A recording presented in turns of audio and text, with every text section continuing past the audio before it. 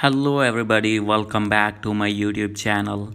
So guys, in this video I'm going to show you how to fix cannot reset password. This Apple ID is not valid or not supported.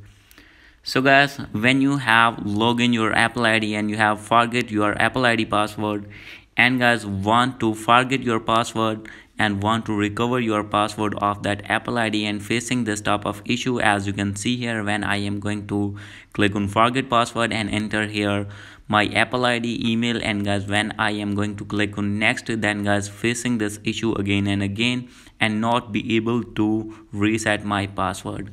So guys, easily you can fix this problem. So let's get started without wasting any time.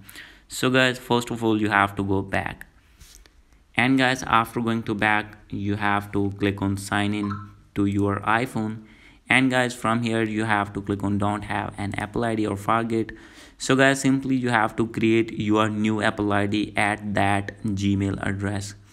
So guys your problem will be fixed and you will be able to create your new Apple ID on that same Gmail. So guys, if you want to recover same Apple ID and not want to create new Apple ID, no need to worry, you have to go back. So guys now you have to open any internet browser. So guys, for example I am going to open here Chrome browser, and guys now here you need to search Apple support. You have to search this one, and guys you need to open support.apple.com, and guys now you have to wait, and from here you have to select iPhone, and if you're using iPad you have to select iPad. Scroll it below. From here you have to click on get support. Now you have to wait for some seconds, and guys after this you need to scroll it down.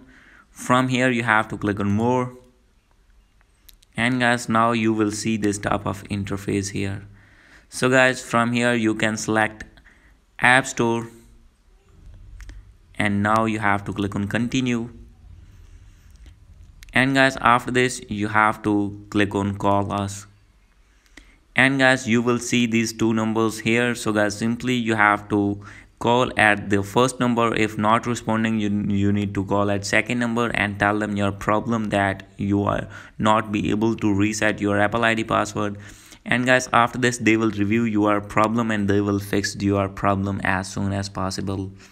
So guys, this is the video. Hope you like this video. If you like this video, please do subscribe my channel. Thank you.